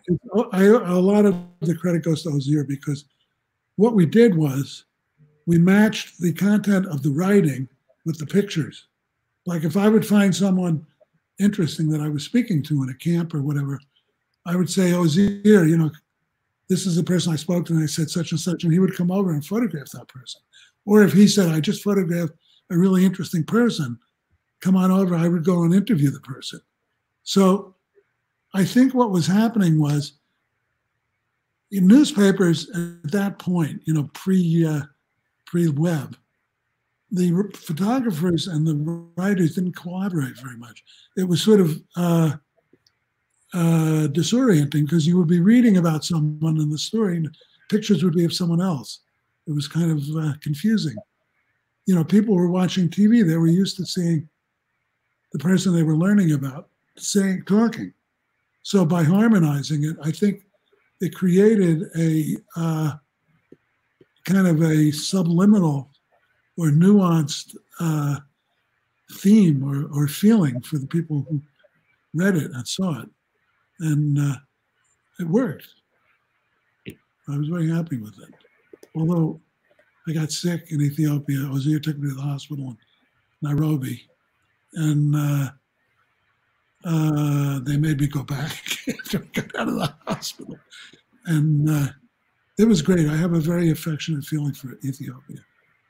I just want to point out that Ethiopia is not the only country where you've spent time. There is, in the country of Georgia, there's a Joshua Friedman Prize. And yes. My Georgian is a little rusty, but I was able to find this. This is interesting. Georgia is it's like an island in a sea of kind of strange countries. You know, to the north are the Caucasus, the Chechnya type countries, and Armenia is next to it. Armenia's got a lot of problems. Azerbaijan is one of the most hostile to journalists in the world. Iran is to the south. Turkey, another very anti-journalist atmosphere. For some reason, and I'll tell you the reason. There are two reasons. The underlying reason is that the Georgians are actually a very civilized group of people. They're Christians in a sea of Muslims to a great degree. They feel, they've always felt kind of special, like the Ethiopians. They grew up in valleys. There are many tribes, many dialects, and they feel special about themselves. And I think they respect education. The other thing is, a graduate of the Columbia Journalism School, Margie, I can't remember her last name, went to Georgia years before I went there as part of the International Federation of, it's a night-sponsored thing, IFCJ, I think it's called. IFG says, it's in Washington. It's like a Peace Corps for journalists. She spent a year and she helped start a journalism school modeled on the Columbia Journalism School, which, as most of the people listening know, is pretty unique in its hands-on approach versus theoretical stuff. And through a set of circumstances, I was invited to go there to Chipa, it's called, and give some talks and so on. And we fell in love with each other. And they named the prize after me, which was a shocker. Usually you have to put up money to have a prize named after you. But they put up the money, and the Dutch Foreign Ministry and European Journalism Center. And I go there every year. I obviously can't go there this year. And it's interestingly, had a very encouraging impact. You know, if you give these prizes, it's like the impact that Pulitzer has. It's really elevated the level of investigative journalism, and people are proud to get a prize. So I feel very good about it. The journalism there is pretty good. Let's go quickly through some of these questions. So many questions and comments here. Did Friedman grow up in New Jersey in farm country? And what kind of commune were you in? It was a cooperative. It's now called Roosevelt, New Jersey, named after FDR. It was started in the 30s by Albert Einstein and Eleanor Roosevelt, and a guy named Benjamin Brown, a visionary Jewish European immigrant who set up co-ops out west and decided finally he would work with his own people. They got money from the federal government under the New Deal. It was money that was used to sort greenbelt communities and money for farm communities and so on. The idea was to have a farm, various farms, dairy, poultry, vegetables, a factory, because most of the people coming were immigrant Jews who were working in the garment industry in New York or Philadelphia.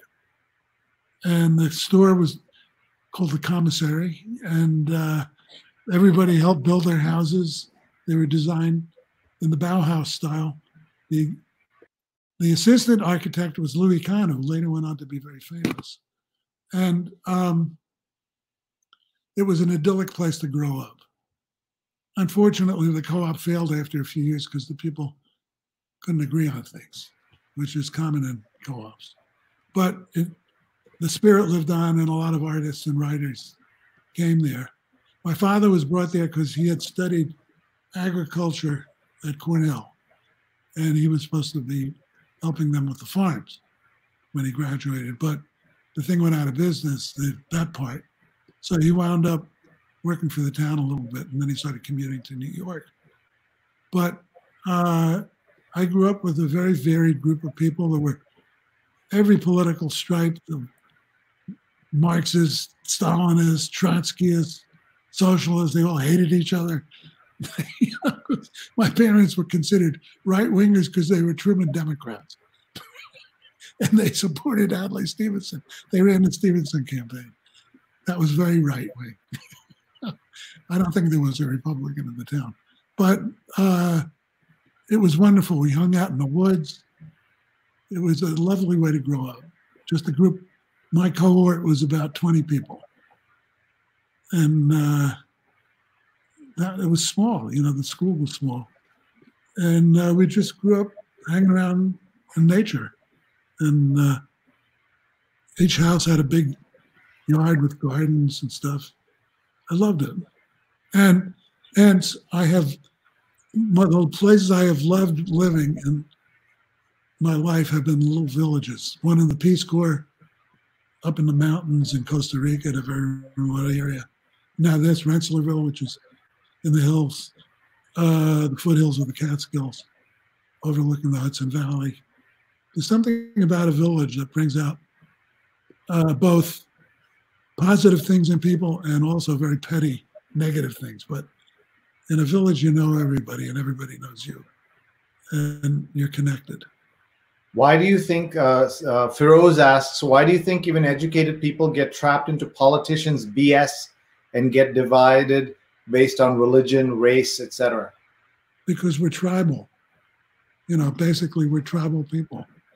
And, especially in the United States, where the immigrants came from tribal areas. Look, the Sicilians came, very tribal area. The Jews from Eastern Europe, tribal, down to the little village, and the same with the Italian immigrants. They would have we learned this, Sree, when we took the international students on a tour of the Lower East Side in Little Italy, which hardly exists anymore. The people used to live on a certain street, depending on whether they were from Naples or from Genoa or from Sicily. They divided up that way. And the nature of tribal living is that you distrust the other. The other is the enemy. So even though many of us, we're third or fourth generation or more, I think, some of this stuff stuck with us. And, if we're tickled in the right way and made to feel insecure enough, we revert sometimes. And that's what happens. Trump is very good at making people feel frightened. You know, the enemy is on the doorstep. And he's played it very cleverly until the divine intervention of the COVID-19. Thank you. Mark says, I could listen to these stories all night long. Great stories he is sharing. But I don't think we want to be here all night long. What time do you go to bed? What time do you go to bed? Once you get me started, I don't shut up. You remember that. Eileen says, so good to see Josh Friedman here. And Eileen, hi. Yeah. Eileen, I love Eileen. Yeah. Eileen is a phenomenal foreign correspondent who lives in Florida now. And I saw her, and she was one of the students I really loved my first year there. And I saw her in Jerusalem when she lived there. She showed me all around her shtetl. I went to a Shabbos dinner, Sabbath dinner with her at her friend's house. And it was very Hamisha, which is, you know, like these are Yiddish words that I picked up from my grandparents. Hamisha means kind of home-like. Home. Mark says, I've been reading Bury My Heart at Wounded Knee. Some of these same lessons are being taught by the government even back then. Oh, the way we treated the Indians, Native Americans. It's just, you know, I watched Stagecoach. One of the guys on our advisory board, Sam Pollard, the Logan board, said he thought the best movie ever made was Stagecoach. Sam is an African American. He said there are some things in there that are going to bother you. It was made by John Ford. It was John Wayne's first feature film, basically, as a young actor. And it's a fantastically made film. But of course, they're shooting the hell out of the Indians. You know, it's on John Wayne with one rifle. Presumably, he has a clip of, I don't know, 6 or a dozen cartridges. He's shooting like 3 dozen Indians, and they're falling off their horses. It's terrible the way they're portrayed. And this is that movie that you mentioned. What do you think of what's happening with the removal of John Wayne's name from things? There's a big movement to continue that in California. They're doing that. And where are you on? You may have seen there's a petition that's been written asking to remove Thomas Jefferson's statue by alumni. Alumni at Columbia Journalism School have asked for that statue to be taken down. Well, you know, I'm an older person, and I don't feel that comfortable with a lot of this stuff. You know, I don't know who the hell it is that they tore down Frederick Douglass's statue in Rochester, and some abolitionists out in San Francisco. I don't know who starts these things. I could see the Confederates. It's disgusting that they have those Confederate statues, and that stuff was all done in the late 19th century and early 20th century, when the Klan was really suppressing Black people, and you know, it was horrible. Jim Crow and all that. Those things all should go. But I don't know, Jefferson. It's hard for me to imagine that. It's you know, I can understand Black people feeling very uncomfortable with Confederate statues. It's the way I would feel if I saw a statue of some Nazi guy, you know, or a raving anti-Semite. You know, I would want them all gone. But at some point, there has to be a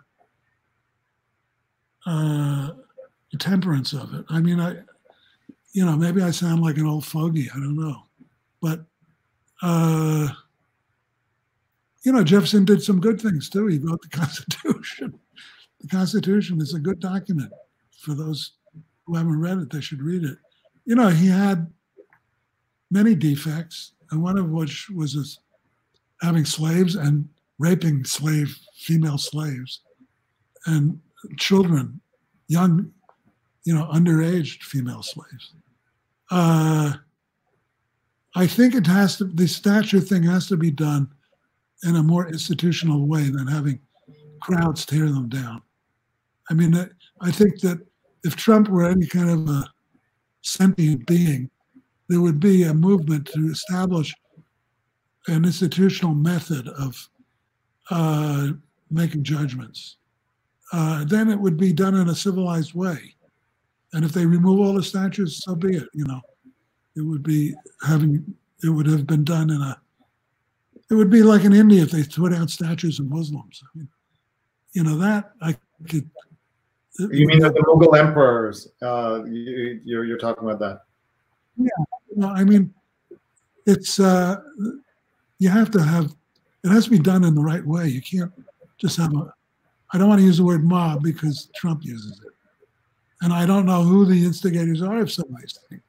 The Russians are very eager to get everyone all screwed up, and so is Trump. The Boogaloo, the Justice Department keeps talking about Antifa, but if you look at the people that they've arrested, most of them are either nutty people or belong to the Boogaloo movement, which is, fanatic right-wing racist white supremacy group. So I just wish it were being done in a more organized way, so that I'd like to see Gates and Black intellectuals that I respect who are familiar with history be put in a position where they could make judgments rather than just some people throw a rope on a statue. And you were talking about Henry Louis Gates, also known as Skip Gates, a famous Harvard professor, who in one of the more surreal moments of the Obama presidency was involved in a situation where somebody called the cops because he was locked out of his own home. He was trying to get into his house. And fortunately, this was in Cambridge, I gather, and so there were no bullets fired or he was not shot or anything. But he and that police officer ended up having beer at the White House with Obama. And that was a lifetime ago. Yeah. And here we are today with everything that's happening. Josh, we've got to stop now. It's already 11 o'clock. We started it. Oh, my God. Gee, don't you have any discipline? What about all that stuff I taught you? We've been going for 2 hours. That's because you took a saunter away from the studio for I don't know for how long. You decided to walk away. It happened to me. For Trump, it happened to me. It was the Trump administration cutting you off. Yeah. Right there. Yeah. Okay, so on a serious note, we've got to let you go. And by the way, Rusudan says, I met you in 2009. Hello, Mr. Friedman. Rusudan, how are you? Nice to see you again. Yeah. So here's what I'd like you to do. I'd like you to talk to young journalists. Do you still recommend journalism as a career? What are the things that you've learned in your life as a journalist that you think are still relevant, still matter in today's world? And then we will stop and let you go. It's hard to, the thing is about journalism, it's an affliction. It's like an addiction. And you can't, people who decide to be journalists really, you can't just decide to be a journalist. It's something that's sort of inside of you and you can't help it. So unfortunately now the market model is collapsed. So if you become a journalist now, you're going to have trouble supporting a family. And I would not urge anyone to do that without really thinking it out thoroughly. I think it has to be that in the long run, there will be something will develop that will allow serious journalists to live, to support themselves as journalists. I don't know whether, it could be what happened with radio where you have subscription models on FM. It could be narrow casting of FM stations like, that aim for just certain audiences. Obviously, the consumers will have to put up money in some way. The advertising model isn't working. If you have the affliction, I can't tell you not to do it because you have the affliction. And it's really scary now that there aren't as many journalists as there used to be. And the democracy needs it. So you'd be doing, you'd be like a first responder to do it. But it's going to be very hard, very, very rough compared to easy life I had, working for well-funded institutions. That's my advice. Take that with a grain of salt. Let's look at some of these comments. Sherpin says, this is great. Jonathan says, wonderful stories, great raconteur. Thank you. And Rose says, this is almost as long as our 100th edition that went for 2.5 hours. And Sherpin said she enjoyed the international class. And Roberta Oster is watching from Richmond, Virginia. And Josh, I just want to say on the record in front of everybody, thank you for 25 years of teaching me so many different things, and from being an awesome colleague, first awesome teacher, awesome colleague, and somebody who inspired so many people around the world. And I saw that firsthand, what you did for so many people, including me, and I'll never forget. And I'm using this pandemic as a chance to just check in with my friends and my mentors. And that's what I'm doing here. And I'm just super grateful to you for giving us 2 hours. I know you didn't mean to give us 2 hours, but you did. Hey, look, my calendar's not that full these days. Where am I going to go? Anyway, Sree, I'm very proud of you too. I mean, really proud that you've done so well. And keep it up, man. We need you.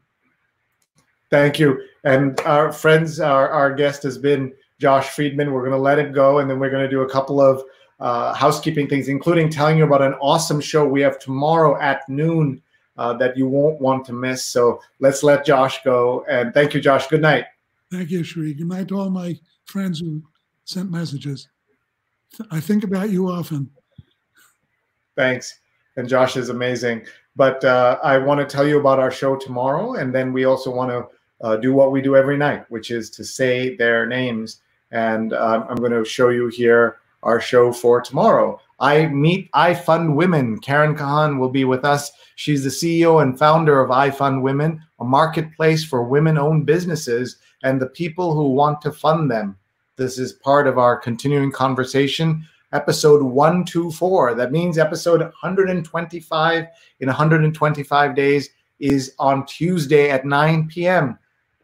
How will we celebrate it? What will we do? What should we do? You tell us. Email me, please, sree@sree.net, sree@sree.net. I want your ideas on how we should mark episode 125. It's hard to even imagine that we have been doing this and doing it nonstop without a break for 4+ months now. I have been, one of the things that we did do on the show after talking to Kimberly Crenshaw, the Columbia professor who coined the term intersectionality, is to say her name and to say their name. She told us to do that. So we've been saying their names in different ways. For several weeks, we were saying their names by reading the names from a Time magazine cover where they listed names of people who had been killed. And if you haven't seen this photograph before, on the left is a cover of Time magazine by Titus Kaffir, and on the right is a picture of a young George Floyd with his mother, Larcinia Floyd. Larcinia would die 2 years, almost to the day before her son George would be killed. And they're buried now together in Houston. He died in Minneapolis, as you know. But over the last few days, we also decided to do something a little different, inspired by Kimberly Crenshaw and her suggestion that we say her name. And I'm going to do that now. I'm going to read the names from the Wikipedia report of Say Her Name, the Say Her Name report. And I'm going to say these names. And we do this every single day as we try to make sense of what is happening around this country. Breonna Taylor, Tatiana Jefferson, Charlena Siobhan Lyles, Corinne Gaines, India Kager, Sandra Bland, Alexia Christian, Maya Hall, Megan Hockaday, Janisha Fonville, Natasha McKenna, Tanisha Anderson, Aura Rosser, Shanique Proctor, Michelle Cousseau, Pearlie Golden, Gabriela Navarez, Yvette Smith, Renisha McBride, Miriam Carey, Chaim Livingston, Kayla Moore, Shelley Frey, Melissa Williams, Shalina Weldon, Alicia Thomas, Chantel Davis, Charmel Edwards, Rekia Boyd, Cherise Francis, Ayana Stanley Jones, Tarika Wilson, Catherine Johnston, Alberta Spruill, Kendra James, Latanya Haggerty, Margaret Laverne Mitchell, Taisha Miller, Danette Daniels, Frankie Ann Perkins, Sanji Taylor, and Eleanor Bumpers. Such a hard thing to imagine all those people. Each one is a story. Each one is a name worth saying and a name worth remembering. If you have suggestions for guests on the show, people we should talk to, we would be very grateful if you would write to me at sree@sree.net, SREE@sree.net. We are always looking for ideas, theme suggestions, topics to cover. And as you've heard, we've had more than 75. We've had now 125 shows tomorrow. And in our first 100 shows, we had 201 guests. 45 cities and 12 countries were represented in those guests. And we've had more than 1 million viewers of our shows cumulatively. And we want to continue to do this. Please tell us your suggestions by emailing me, sree@sree.net. We want to thank our sponsors for making it possible to be here with you every single day. We want to thank Muckrack Academy for the free Fundamentals of Social Media course, free certification in Facebook, Twitter, LinkedIn, and Instagram. And you just sign up at mrac.co/social, mrac.co/social. More than 4,000 people have already signed up. And we want to remind you that this Thursday, we're hosting Dr. Little Steven's Roadshow. Join Stevie Van Zandt and guests in a dynamic exchange to support TeachRock's free curriculum, teachrock.org/roadshow. Guests include Kanya Das, Kid Leo, Michael Stanley, and Neil Giraldo. You've got to join us. It'll be awesome.